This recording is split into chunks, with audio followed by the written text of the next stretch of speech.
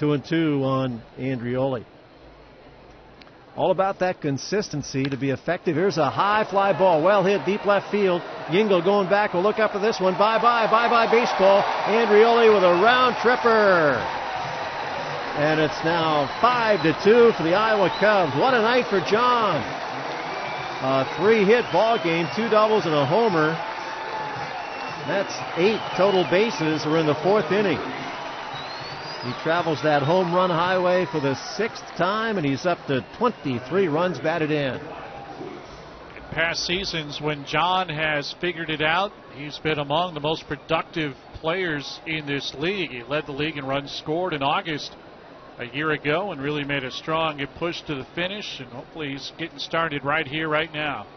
5th home run allowed by Conley. There's a ball low.